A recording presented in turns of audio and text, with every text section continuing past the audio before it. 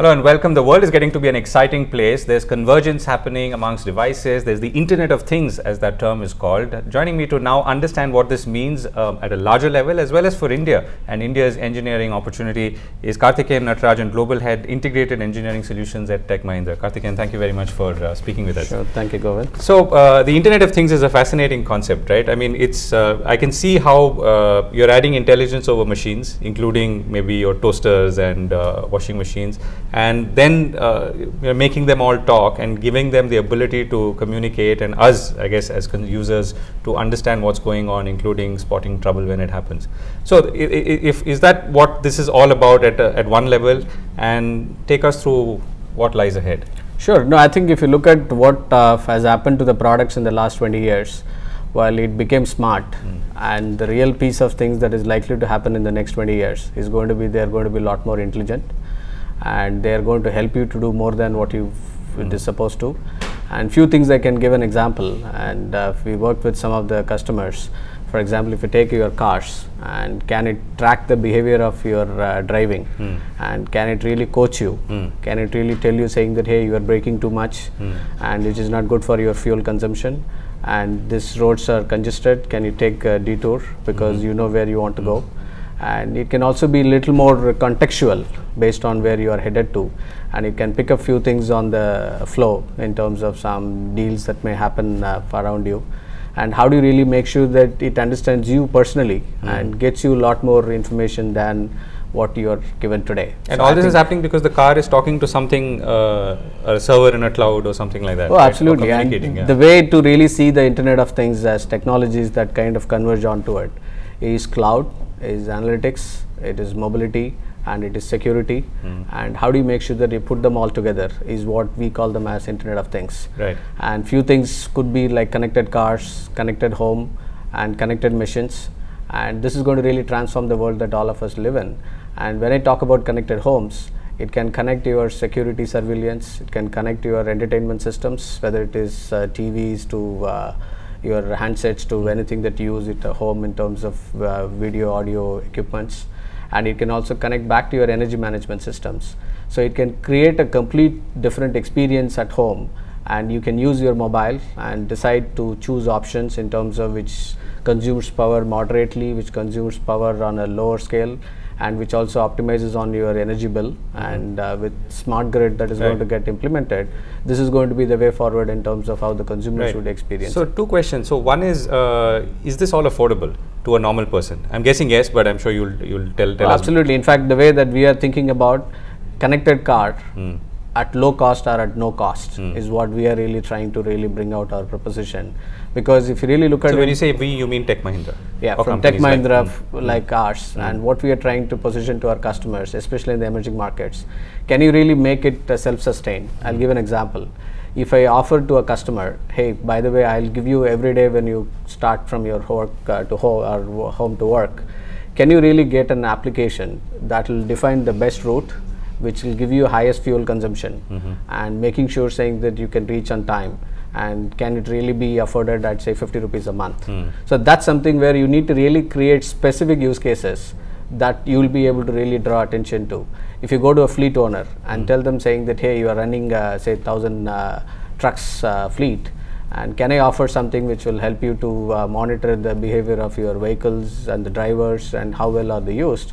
And if you tell them saying that hey, if somebody is speeding up, which is really creating a higher fuel consumption, can they be monitored remotely and given feedback on a continuous basis, right, and helping them to improve the overall business. So there are three components as I see it. So there's the collection and the sensing point, there's the conversion into data or the computation of it, there's the transmission of it to some central place, there's the analytics that happens there, and then it comes back in a meaningful format, either to the consumer or to the company who may do something with it. Absolutely. So where does India have an opportunity in all of this? Or what I think if you look at the strong base that we have built up on the engineering, especially on the products, and the convergence that is coming from IT and we are probably right at the intersection of the IT and the products. And we are using IT independently to enable multiple support functions. But now IT as a business enabler is something which is a reality today. And can you really help real-time information? And we can give a couple of other examples. One of the ATM manufacturer came to us and said, hey, can I really track my ATMs continuously for 24/7? What parameters do I need to track? How do I make sure that it never runs out of cash? How do you make sure that the ATMs run with availability of 99.99? And for that, you just cannot have somebody sitting and looking at things, but you need to be smart enough in sensing multiple parameters remotely, and also trigger actions, saying that you send an alert to the banks, hey, this is likely to go out of cash in the next 6 hours. Can you send somebody to fill the cash machine? So I think this is going to be a lot more than what we can see. The way I see that is, if the companies are focused on selling products, now they'll have to move away from selling products to selling experiences, which will be just beyond products. You kind of make the customer to feel a lot more services that can be sold along with that, and you will find that this is going to be an exciting space for many of the OEMs and tier ones to get into, and that will provide significant opportunities for Indian providers who understand the analytics, which is more from business intelligence standpoint, but this would require a little more data algorithms and trying to understand data analytics, understanding the system engineering from the product side.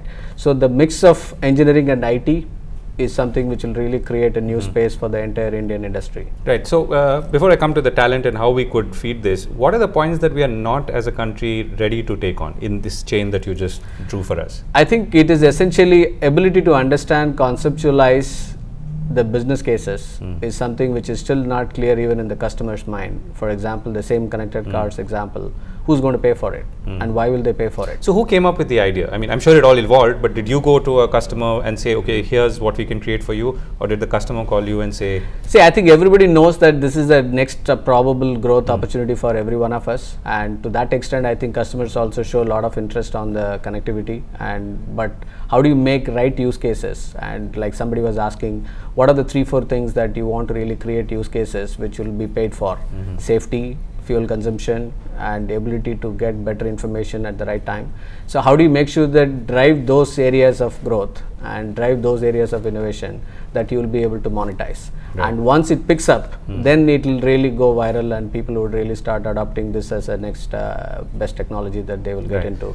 And if you look at why now, because if you look at most of the telecom networks are moving from 3G to 4G and LTE, I think bandwidth is not an issue.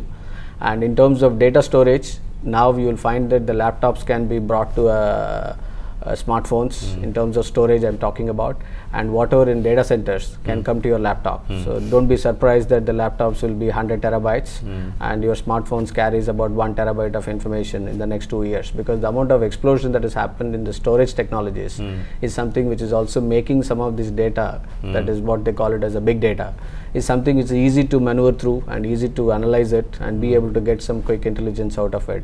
So if you look at cloud, is something which many customers were not really open for it maybe 5-6 years back. They're concerned about security. Now they're open to it.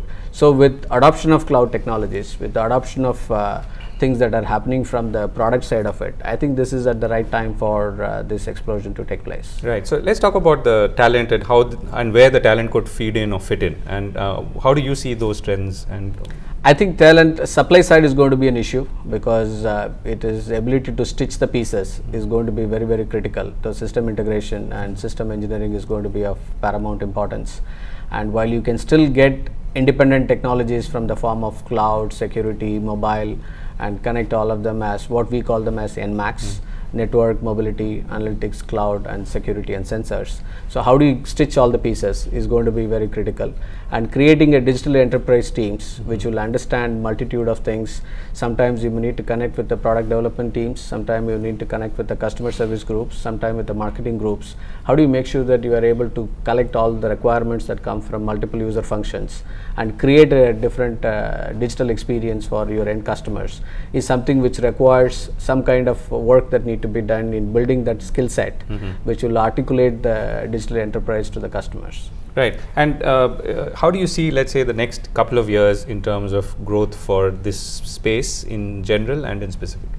I think this space is likely to grow maybe at 50 to 70% year on year, since the base is small, and this is likely to grow at a much faster pace, at least for the next 3 to 5 years. And then the explosion happens, which can really make this curve to be exponential, and that is likely to happen around 2017 to 2020, where take in automotive, it could lead to autonomous vehicles, because while we are talking about connectivity at one end, but the eventual form of connectivity could be an autonomous vehicle, because it can collect multiple sensor information across radars. And we're already seeing it being tested. We're already seeing that, right? And that's not too far away. While somebody said 2025 is when you will really see a fully autonomous vehicle, but I see that it could happen 5 years earlier than that. And same case in aircrafts, where a lot of focus is more of selling aircrafts, but it will move to selling efficiency to the airlines. Can you really operate aircrafts more efficiently? Can you do the fleet synchronization? If you are in an airport which is fully congested, if you are in the air, can you get information about the congestion levels at the airport, the gate availability? Can it speed up, speed down? Can all of this information be collected on simultaneously and feed that intelligence back to the pilot? I think that is going to really change the way the airports can run, and the efficiency of the fuel efficiency in the aircraft, it's all going to change. I think this would be in, and even the digital home that I talked about, and the remote monitoring of power plants. And one of the other classic example that we have seen is one of the customer came back and said they have about 700 turbines in North America. We said we are going to double this capacity to 1500 over the next 5 years. Can you monitor them remotely at half the cost? And can you bring the availability to the end power plant customers? And this will have much more than just the cost, because you are going to monitor the turbines. If the temperature shoots up, does the cooling system kick on? All of them can be monitored remotely, and this can avert significant critical disasters, because you are not really allowing some critical threshold to be crossed. So that is where this is going to really bring in safety, efficiency, different experience to the end customers, and the overall performance improvements that are likely to be monitored remotely is going to really create a significant opportunities for everyone. Right. So last question, Karthikeyan, what is the one exciting project that you are looking forward to or working with in this whole space? I think we are essentially, what excites you personally? Yeah, I think 3 things that we are working on which really excite me. One is the connected cars, because I see this eventually shaping up to an autonomous vehicle program, and while it started off as a connected car. The second is connected home or digital life platforms, where you kind of converge technologies across energy, security, surveillance and entertainment. And the third would be the remote monitoring of equipments and machines. I think that is really going to change how all of us would experience the product. Right. Sounds very exciting, Karthikeyan. Thank you very much for speaking with us. Thank you. Thank you.